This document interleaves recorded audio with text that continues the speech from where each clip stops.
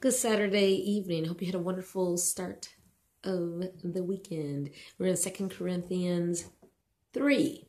And I have a quick question. When was the last time you asked someone for a letter of recommendation? Ooh.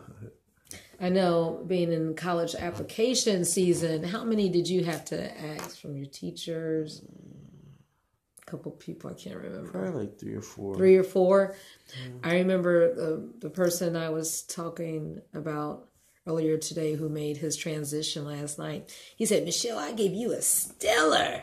I wrote you a wonderful letter of recommendation. This was when I was contemplating getting my doctorate. And I never read it, but he said he sent it. He was the first one.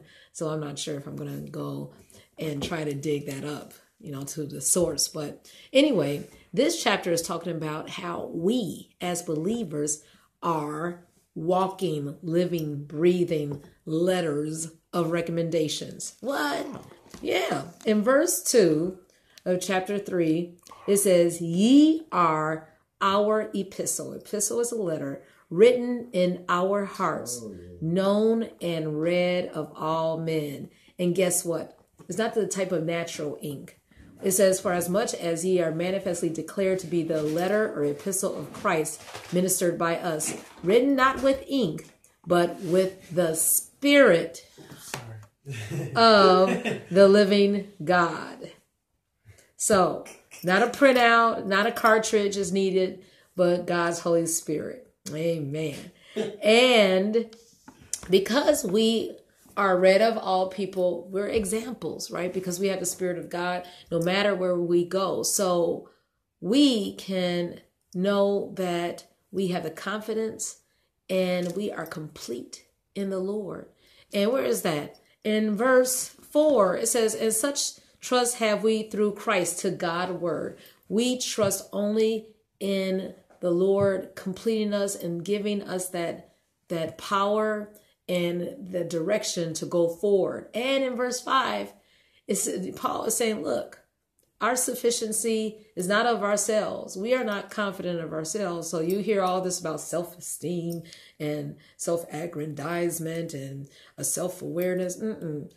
Our sufficiency, it says, is of God. So the only type of confidence we need is God confidence. So I remember when my son had that important scholarship meeting and I was writing, little code words at the table. He was holding my hand and I was holding his hand, but it was veiled. It was under the table.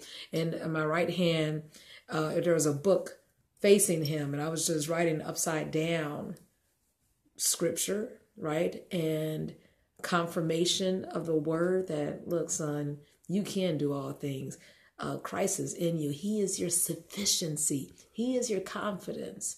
He is your completion. No man, no woman, no flesh can complete or give you confidence. That's only of God. And that is in verse 5. Because the last 4 words of verse 6 is the Spirit giveth life and life more abundantly. No man can give that to you, right? That's only vertical giving from our Heavenly Father. So that's why we look to him to just round us out. No person, no relationship, no car, no house, no job can fill us and keep us full and keep us satisfied because that's always passing, right? And those can become idols. But when we center our hearts and our minds in Christ alone, then he will fulfill us. In verse 12, it says, seeing then that we have such hope, we use great plainness and boldness of speech. That's why we can stand up, we can sit up straight, we can have our back, our posture, of facing heaven, right? We can speak clearly. We can have the volume so that we don't have to be mousy, mouth. No, we can declare the goodness of the Lord to the world because our sufficiency is of God.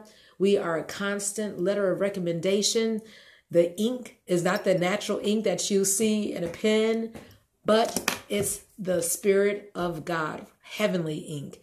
And the last scripture, verse 17, is a seal. Now the Lord is that Spirit of God. That is the ink that gives us the recommendation.